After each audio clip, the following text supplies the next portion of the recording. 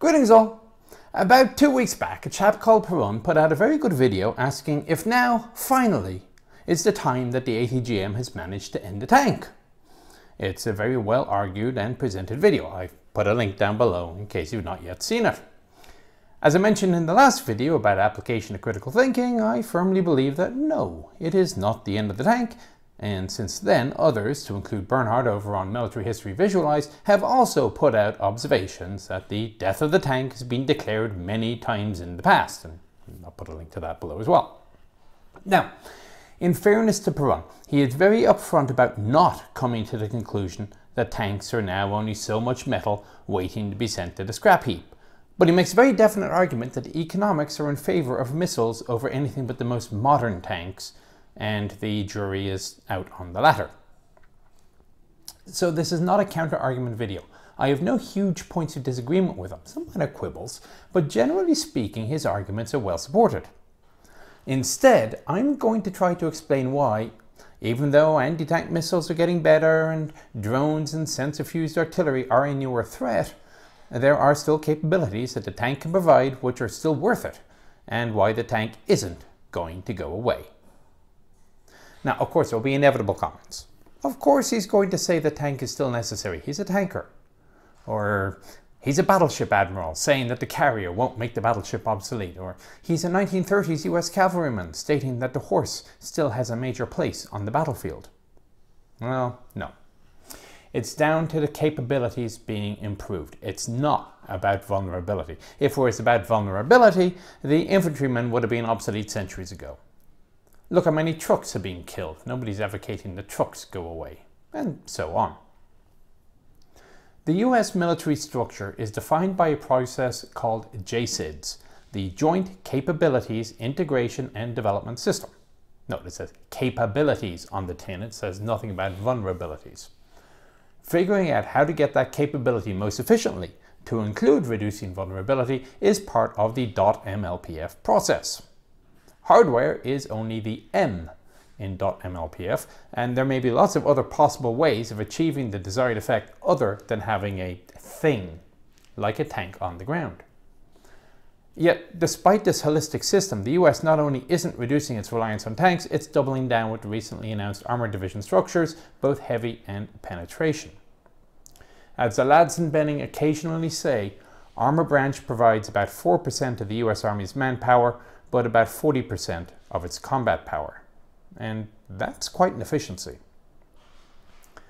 The battleship went away because other systems were developed which could do what a battleship does, but better.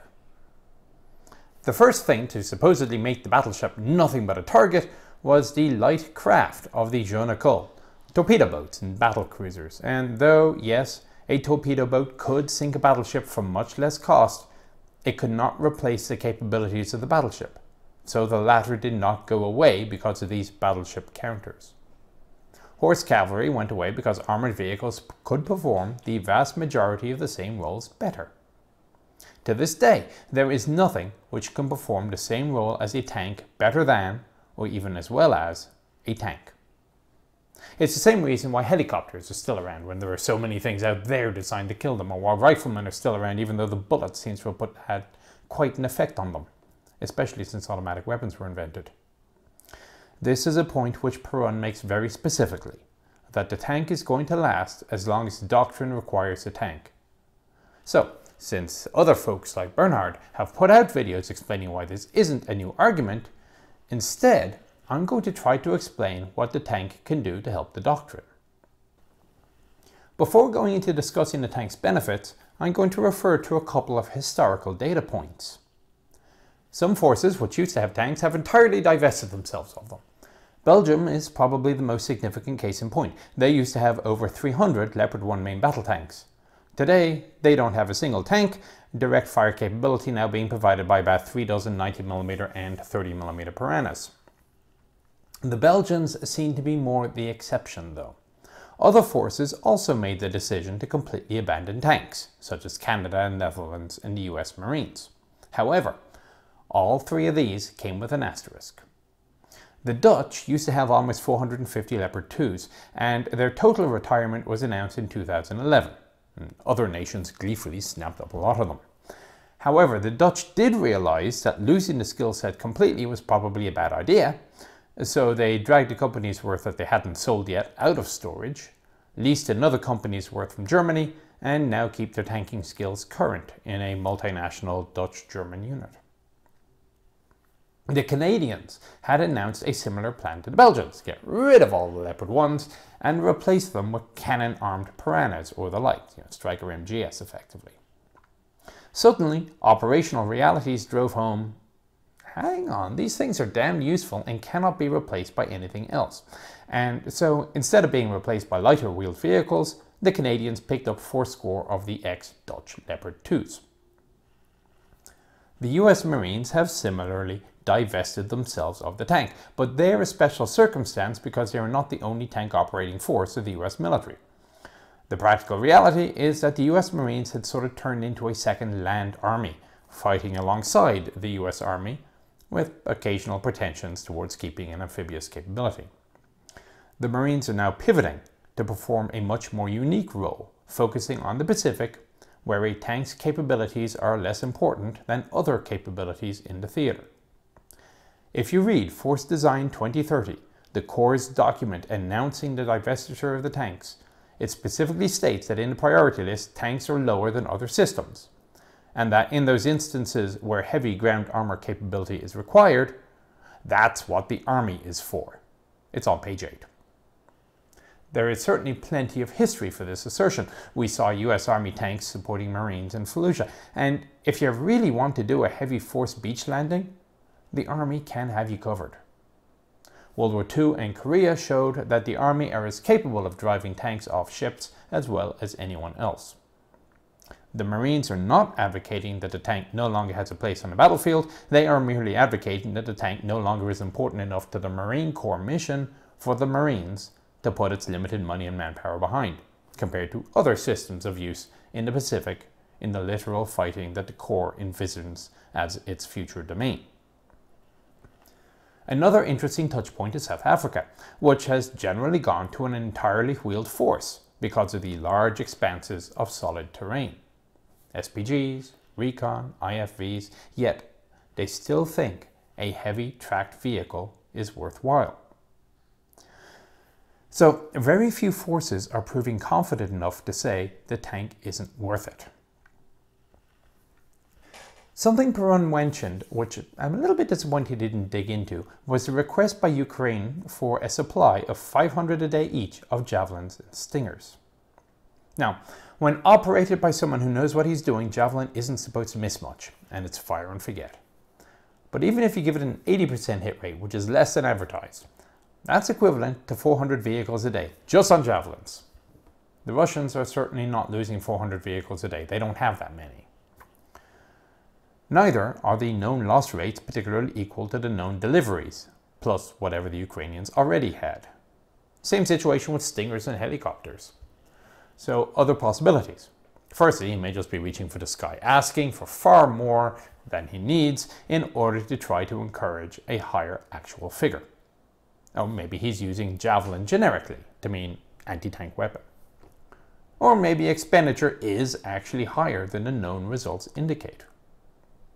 Before recording this video, I sent the script to Perun to comment upon, as I'm specifically responding to his video, and he also isn't sure what to make of the requested number. It's far beyond production capacity and seems unrealistic. We don't have much solid data on the effects of massed missiles against armor. Generally speaking, the data we do have comes in the Middle East, and it often seems to involve firing single missiles at single tanks. Or else the data sets are much older, such as Suez 73, or perhaps against uneven forces, such as in 1991. If there is any one example we have where reasonable, relevant data is available, it's Wadi Saluki in 2006. This was not a bright, shining moment for the Israeli army. In fact, these were conditions about as biased in favor of the defending missile teams as they were likely to get.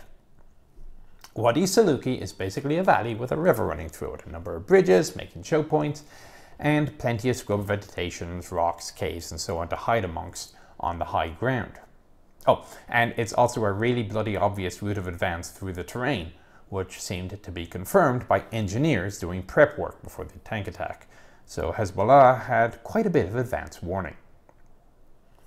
Up this valley would be pushed 2 companies of tanks with some battalion assets, so 24 of the latest Merkava 4s in total, plus some infantry. The Israelis weren't total idiots. They realized that they had the potential to become fish in a barrel. So the plan was to seize the heights with air mobile forces, and the tanks also had artillery on call.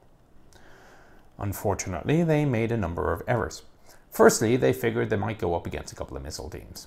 It turned out that Hezbollah fielded closer to 20, and these would primarily have been AT-14 Cornets. Not the absolute bleeding edge of technology, no, but definitely a first-line modern missile. Secondly, the air mobile unit supposed to clear the heights apparently didn't. Third, when the Israeli tankers called for artillery to suppress the missile teams, this was denied because the Israeli gunners weren't sure where the Israeli infantry actually were and didn't want to accidentally hit them. I would have thought that, I don't know where they are either, but the enemy is definitely shooting at us from that grid over there, would have been enough, but anyway. The end result is that the Israelis met a swarm of missiles. Best estimates are 50 to 70, but Hezbollah has not, to my knowledge, released an expenditure report. Some claims are as high as the triple digits. From these, 11 tanks were hit, some more than once. 3 tanks were penetrated, 7 crewmen killed. No tank was irretrievably destroyed, though certainly some are out of the immediate fight. Hezbollah admitted to 1 dead, who they claim hit all the Israeli tanks running from launcher to launcher. Take that as you will.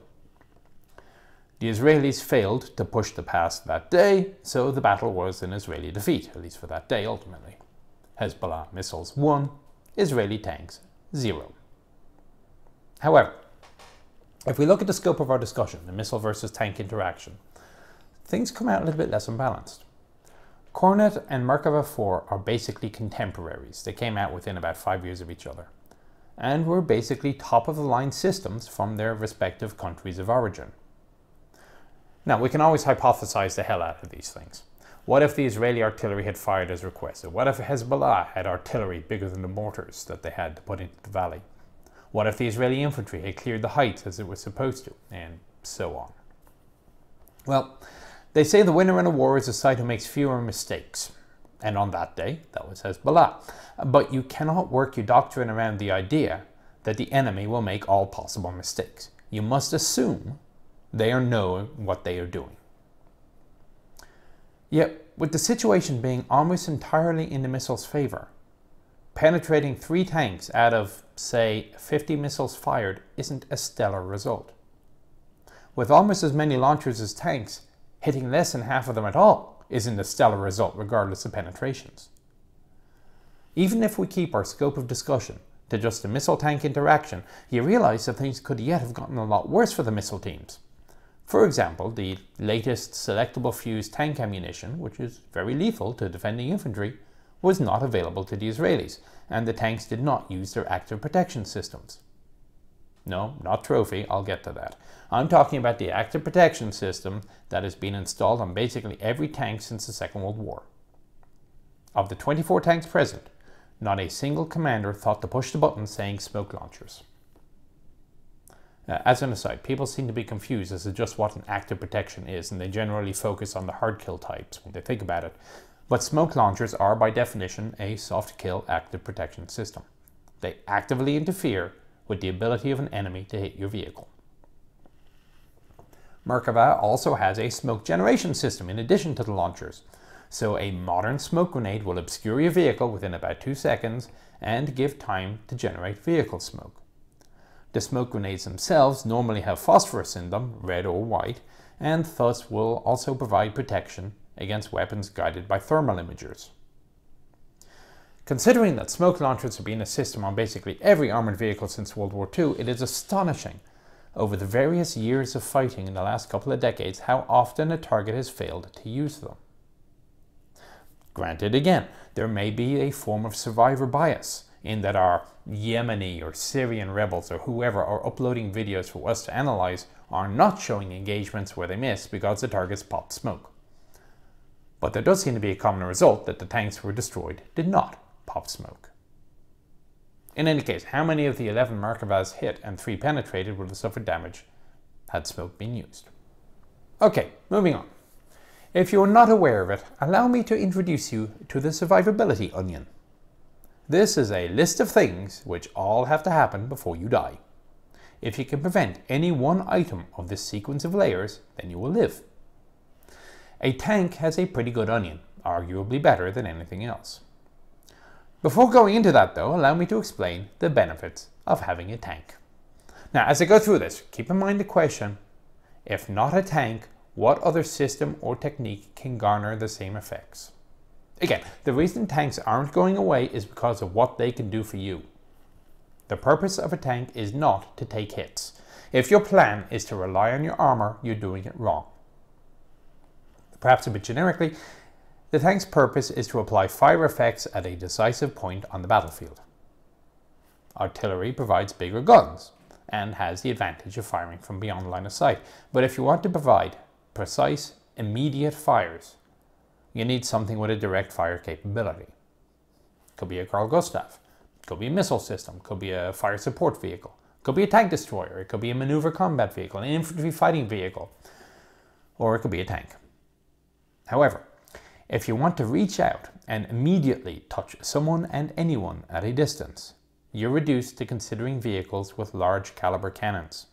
Missiles are too slow, handheld launchers too short range, and autocannon are limited as to the targets that they can engage. A vehicle with a large caliber cannon is supremely suited for engaging anything quickly, effectively, and cheaply. If the target has thick armor, like a tank, saber rounds will do the job. Helicopters can be engaged with fused warheads such as MPAD or tube-launched missiles, although granted an ADA vehicle would be better. Light armor, heat. Troops in the trenches or other forms of cover. Fused warheads like APAM or AMP. A group of infantry, or if you need to defoliate an area, allow me to reintroduce you to the concept of canister and beehive. A single large caliber cannon vehicle will carry about 35 to 45 rounds, most of which are, compared to other alternatives such as missiles, very cheap and far faster to get into the tube than, say, an ATGM team with that's a thermobaric round in the stash here somewhere amongst all the other shaped charge rounds. Time of flight also reduces the possibility of evasion or retaliation. Nobody is going to react to a cannon firing faster than the round gets to them. A modern cannon-armed vehicle will normally be fully stabilized, and thus only that sort of vehicle can engage targets rapidly whilst attacking, which of course is a critical portion of warfighting. Any system which needs to stop to shoot can only be used in a supporting role. But even if you're going to be using your cannon-armed vehicle in a supporting or defensive role, you still have some advantages. A turret-down vehicle doesn't have a huge signature. This M1 has a full view of the battlefield with its thermal imager. Certainly, remote-operated missile systems or elevated launchers like the Striker AT also have a very low signature. The difference is in immediate lethality. This tank is less than 10 seconds away from destroying 2 enemy vehicles in 2 kilometers. Once the crew have decided what to engage, they conduct a berm drill. They drive forward, fire a round as soon as they stop, maybe a second round 4 seconds later if you've multiple targets in a hunter-killer system, and then you duck down behind cover again. That's 2 targets killed quickly by 1 vehicle. If you're fighting as a platoon, what you should be, that's most of an enemy company gone in 5 seconds flat, if your fire coordination is good. Seeing 8 of your accompanying vehicles dead when they were alive 2 breaths ago is a significant emotional event for the surviving crews. And why is this better than even twice as many missile teams on the other side? You can't be faster than a cannon round. Even if 2 or 3 missiles were fired at the tank while it was up, you have a good bet that the cannon round got to the target. This Syrian T-72, though, even though it spent far longer acquiring a target than a modern tank should, demonstrates the value of being able to react faster than a missile can get to you. Now, here I'm going to mention the swings and roundabouts. Yes, I'm aware that this specific example is less effective against diving attack missiles like Javelin, if a team can acquire, lock and fire that quickly. The problem is that every time some new technological development comes along on one side, in short order a new technological counter comes along on the other side. So really all you can do is look at the current balance of the majority of systems and presume it'll even out. So maybe Javelin dives at a steeper angle than a modern hard kill active protection system can deal with. Maybe improved trophy will protect roof arcs, and so on. What's new and rare or has significant advantage now may be less so in a decade. The engineers on both sides are always busy. What's important is if counters already exist. If so, then fielding them is only a matter of time. Okay, so hopefully I have now established that a cannon-armed vehicle provides certain capabilities which no other system can provide. Now, various folks, including Perun, have hypothesized that perhaps the future of tanks is in vehicles of much lesser weight, which use active protection systems to make up for the deficiency of armor. They certainly have a place in the military to go where locations where tanks are unreasonable, but they cannot replace tanks as a centerpiece of military force anywhere the tank can go. And bear in mind, in some places, the tank can go where the lighter vehicles cannot. For example, the very successful and rather little known operations in Cambodia in 1970 incorporated jungle busting. When you're a 50+ ton vehicle, you can knock down a few trees between where you are and where you want to go, as the tankers demonstrated. Well, let's go back to that survivability onion. In order to kill the crew or vehicle, every layer of that onion must be broken. And this brings us to the survivability of the tank. A vehicle which relies on active protection for its defense effectively has, say, 5 layers of defense. A vehicle which relies on armor has 6. If the active defense doesn't work on a light vehicle, it basically goes straight from don't be hit to don't be killed. A tank goes from don't be hit to don't be penetrated. And not everything on the battlefield, from artillery to saber rounds, can be intercepted by active defenses. Further, there's nothing stopping a tank from having active defenses on its own, as well as weight of armor. Thus far, Trophy has, as far as we know, stopped every missile and rocket attack fired at Israeli vehicles equipped with it. However, active protections do suffer some limitations, such as ability to deal with repeated attacks. Famously enough, a Challenger 2 in Iraq took 14 RPGs and a Milan ATGM hit. It was back in action in 6 hours. Another tank was reputed to have somehow allowed itself to have taken 70 RPG hits and stayed in action. No currently extant active protection system can protect against 15 attacks. Their magazines are not that big, let alone 70. And though I opened this talk with a statement that you should not be relying on your armor, the reality is that the enemy will get a vote and will hit you, thus survivability is important. About the only thing fast enough to hit a vehicle doing a berm drill is a cannon round, and the best defense against Sabo thus far devised has been physical armor. Basically, if you look at that onion before looking at supporting assets, a tank has an excellent chance of coming out of a defensive engagement without being acquired, and on the offense, if fired at by guided missiles, may identify the launcher and destroy it if it's not a fire and forget, because the cannon round flies faster. It may employ soft kill active defense to protect tracking. It may have a hard kill active defense system to prevent impact. And it still has armor to defend against anything which gets past the first 3 layers. And even if penetrated, spall liners, fire extinguishers, compartmentalization and the like can all help prevent being killed. And the systems on tanks are pretty solid.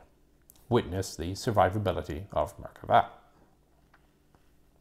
So, to recap, if you want a single asset capable of putting out the maximum possible accurate and fast firepower in all weather conditions and for extended periods of time against the widest possible array of targets, capable of defending, counterattacking, or attacking with violence of action and speed, because you don't want to give the opposition a chance to catch its breath, and at the same time providing the maximum possible flexibility and survivability from anything else on the battlefield, from preparatory artillery barrages to other tanks.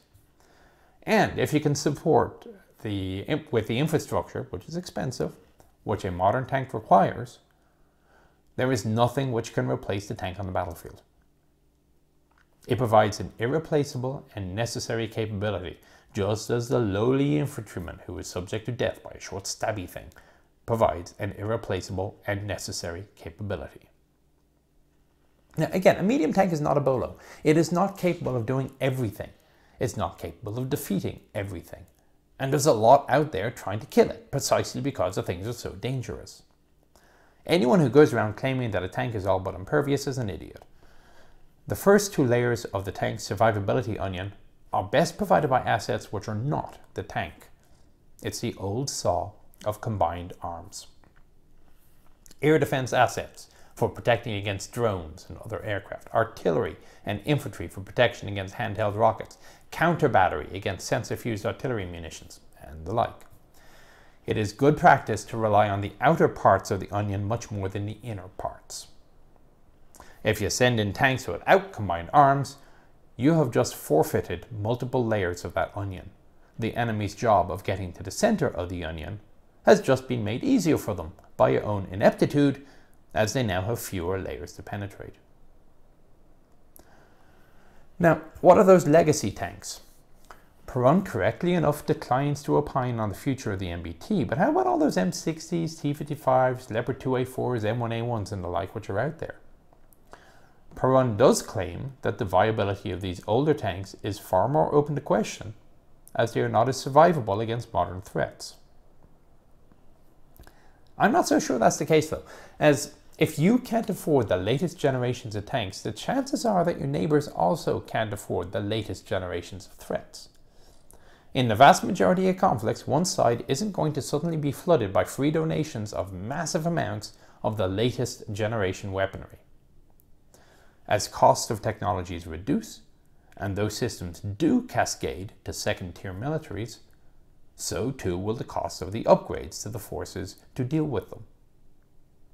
Further, the history of legacy tanks has always been that countries are willing to spend notable dollar values in putting in upgrades. Trophy is $1/3 to $500,000 per vehicle, but as mentioned, better soft kill systems may still provide some better level of protection for lesser cost. Still, $500,000 per vehicle is better than spending $4 to $5 million on an entirely new tank if you are a country limited by budget as to how many tanks you can run and if you don't really need the latest 120mm smoothbore.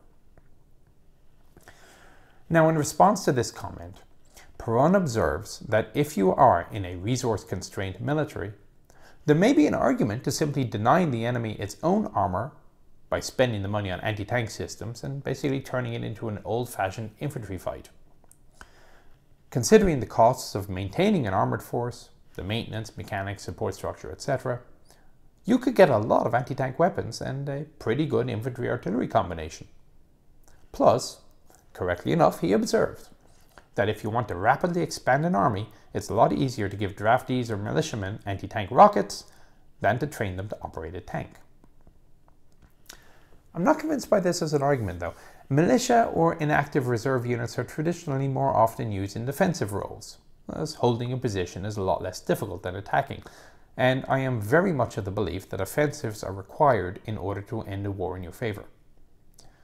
Now, there are those who would point to Vietnam or Afghanistan as an example of winning by defense only, but that basically came down to allowing your territory and populace to suffer war indefinitely until the other guy gives up. That's not taking control of things yourself. Allowing yourself to be occupied for most of a decade is not, I would submit, a common choice A, especially if the occupying power has a tendency to treat the occupied people poorly. Also, on the legacy tanks comment, Perun tells me that he was more thinking T-55, M60A1, early T-72. He observes that you do get to a point of diminishing returns when you count all the costs of supporting an old tank in service, as per the capability and survivability of more modern tanks.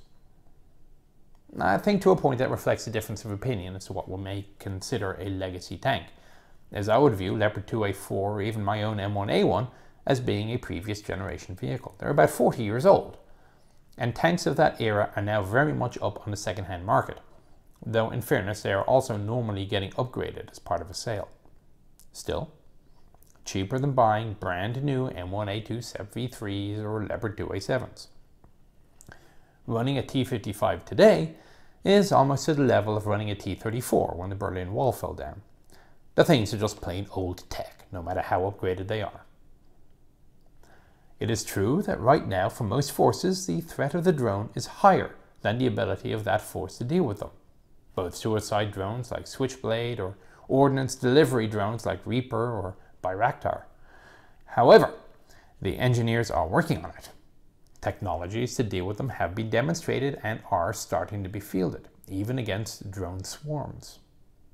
When they are fully fielded, like every other development of measure and countermeasure, the pendulum will return to the center for a while until the next greatest thing comes along. We don't know what that will be, but as long as the tank can provide the capabilities that it does, it will be worth the effort and expense of keeping it as part of the overall system of systems, it's a buzzword but it actually works, which is a modern warfighting force. It's all interconnected and interdependent on each other for effectiveness and survivability. Right, I hope that gives you an indication of the tankers side of the house. Until someone can come up with a system or doctrine which renders the currently necessary requirements of the tank redundant, and thus far nobody has figured out one, the tank's not going away, even if it does require a little bit of work to keep it alive in the current threat environment. Right, I hope you found that interesting and informative. I'll talk to you on the next one. Take care.